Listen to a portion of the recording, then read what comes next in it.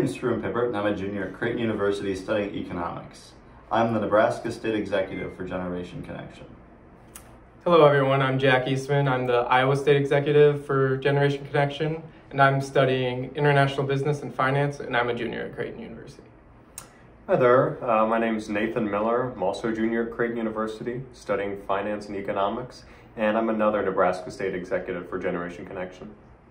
Hello, my name is Taylr Bahr, and I'm a junior at Creighton University studying economics and social entrepreneurship and minoring in philosophy, and I'm the president and CEO of Generation Connection. We're here in Omaha with the Nebraska chapter of Generation Connection, and we're excited to speak with all of you today. Our topic for today is the Manhattan Project. The Manhattan Project was the code name for the American-led effort to develop a functional atomic weapon during World War II. The controversial creation and eventual use of the atomic bomb engaged some of the world's leading scientific minds, as well as the US military. And most of the work was done in Los Alamos, New Mexico, not the borough of New York City for which it was originally named. The Manhattan Project was started in response to fears that German scientists had been working on a weapon using nuclear technology since the 1930s, and that Adolf Hitler was prepared to use it. Our first section is America Declares War. The agencies leading up to the Manhattan Project were first formed in 1939 by President Franklin D. Roosevelt, after U.S. intelligence operatives reported that scientists working for Adolf Hitler were already working on a nuclear weapon. At first, Roosevelt set up the Advisory Committee on Uranium, a team of scientists and military officials tasked with researching uranium's potential role as a weapon. Based on the committee's findings, the U.S. government started funding research by Enrico Fermi and Leo Szilard at Columbia University, which was focused on radioactive isotope separation, also known as uranium enrichment, and nuclear chain reactions. The Advisory Committee on Uranium's name was changed in 1940 to the National Defense Research Committee, before finally being renamed the Office of Scientific Research and Development in 1941, and adding Fermi to its list of members. That same year, following the Japanese attack on Pearl Harbor, President Roosevelt declared that the U.S. would enter World War II and align with Great Britain, France, and Russia to fight against the Germans in Europe and the Japanese in the Pacific theater. The Army Corps of Engineers joined the OSRD in 1942 with President Roosevelt's approval, and the project officially morphed into a military initiative with scientists serving in a supporting role. Now we'll move on to the Manhattan Project begins. The Office of Scientific Research and Development formed the Manhattan Engineer District in 1942 and based it in the New York City borough of the same name. U.S. Army Colonel Leslie R. Groves was appointed to lead the project. Fermi and Szilard were still engaged in research on nuclear chain reactions, the process by which atoms separate and interact, now at the University of Chicago, and successfully enriching uranium to produce uranium-235. Meanwhile, scientists like Glenn Seaborg were producing microscopic samples of pure plutonium, and Canadian government and military officials were working on nuclear research at several sites in Canada. On December 28, 1942, President Roosevelt authorized the formation of the Manhattan Project to combine these various research efforts with the goal of weaponizing nuclear energy. Facilities were set up in the remote locations in New Mexico, Tennessee, and Washington, as well as sites in Canada, for this research and related atomic tests to be performed. Now moving on to Robert Oppenheimer and Project Y. Theoretical physicist J. Robert Oppenheimer was already working on the concept of nuclear fission when he was named director of the Los Alamos Laboratory in northern New Mexico in 1943. Los Alamos Laboratory, the creation of which was known as Project Y, was formally established on January 1st, 1943. The complex is where the first Manhattan Project bombs were built and tested.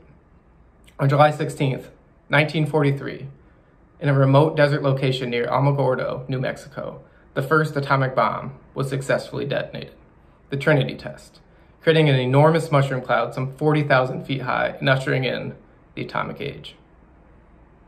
Scientists working under Oppenheimer had developed two distinct types of bombs, a uranium-based design called the Little Boy, and a plutonium-based weapon called the Fat Man. With both designs in the works at Los Alamos, they became an important part of U.S. strategy aimed at bringing an end to World War II. Now let's move on to discussing the Potsdam Conference. With the Germans sustaining heavy losses in Europe and nearing surrender, the consensus among U.S. military leaders in 1945 was that the Japanese would fight to the bitter end and force a full-scale invasion of the island nation, resulting in significant casualties on both sides. On July 26, 1945, at the Potsdam Conference in the Allied-occupied city of Potsdam, Germany, the U.S. delivered an ultimatum to Japan: surrender under the terms outlined in the Potsdam Declaration, which, among other provisions, called for the Japanese to form a new democratic and peaceful government, or face prompt and utter destruction.